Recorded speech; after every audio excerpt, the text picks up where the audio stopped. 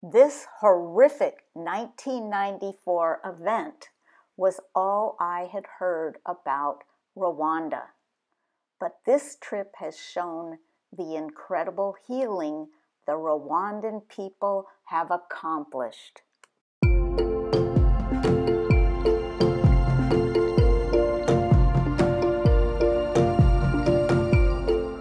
This cutting-edge art gallery features young Rwandan artists. Kevin, our local guide, proudly invited us to his wedding. When asked how many invitees, he said he had given out 60 invitations so far. But each guest might bring up to 20 people.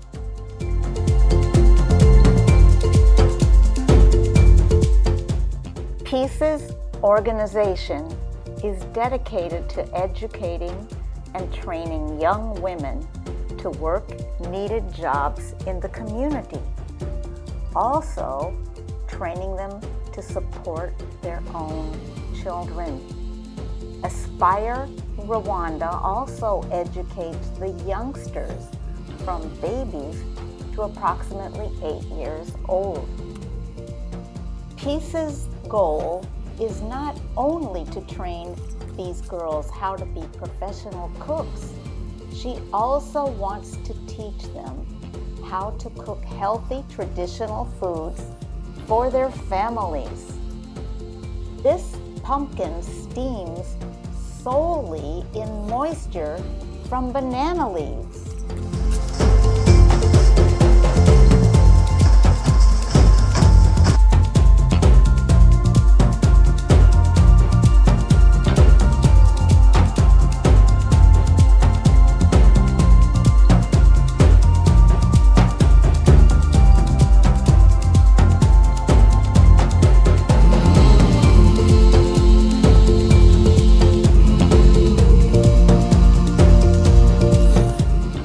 Africans are on the roads from 5 a.m. to 8 p.m.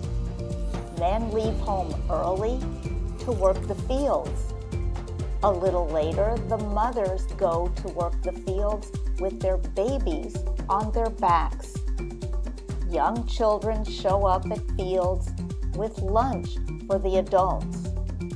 Others are on the roads to carry products to sell at markets and return with items they have bought. After work, men may stop at a local bar while women go home to prepare the evening meal. Most everyone is home by 8 p.m. and the roads are empty. Most Africans walk from 4 to 13 kilometers per day. We were welcomed by dancers into our lodges as well as at headquarters of the national parks.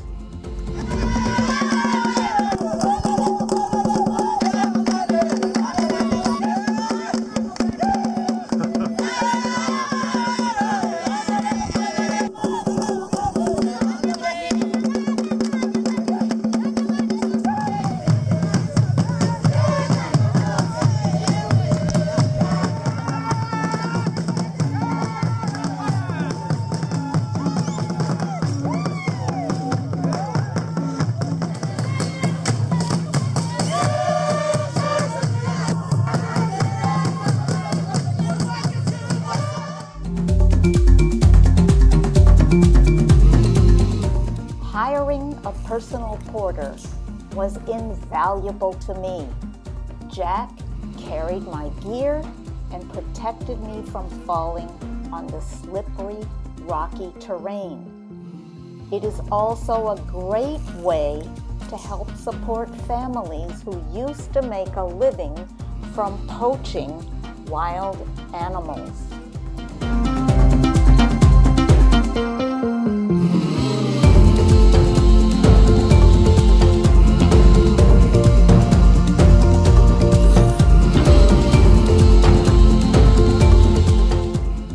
Volcanic ash makes this land its extremely fertile, even though all the rocks make farming so difficult.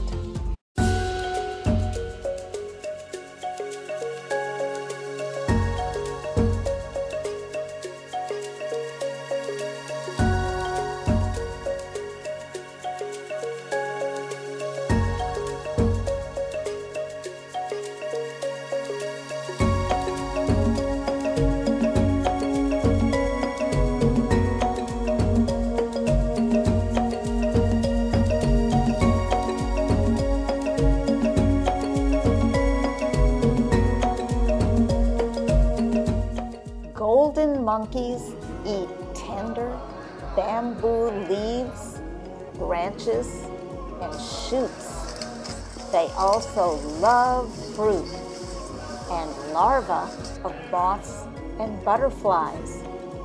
They sleep high in the bamboo trees close to their food supply. This hut home is constructed of eucalyptus branches, mud, rocks, and a tin roof.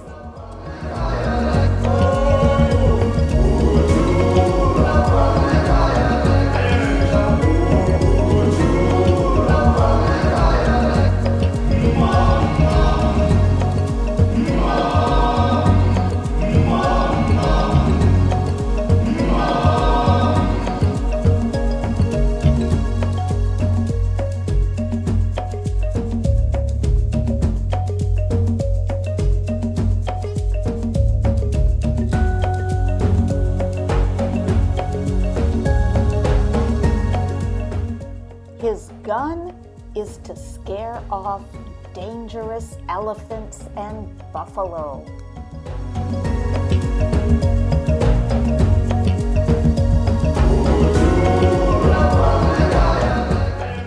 Watching gorillas playing in treetops.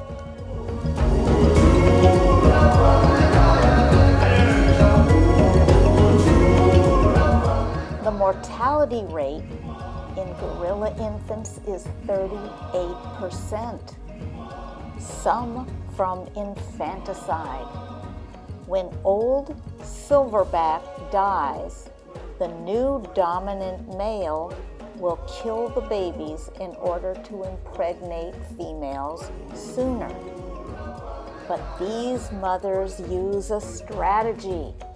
They sometimes hide their young, do the wiggle wiggle with the new male leader, then present the babies as from the new leader. These adolescent males are doing important work, learning to socialize.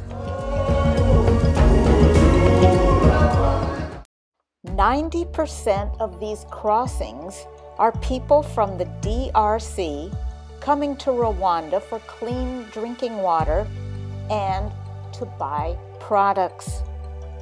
10% are Rwandans going into the DRC to sell products.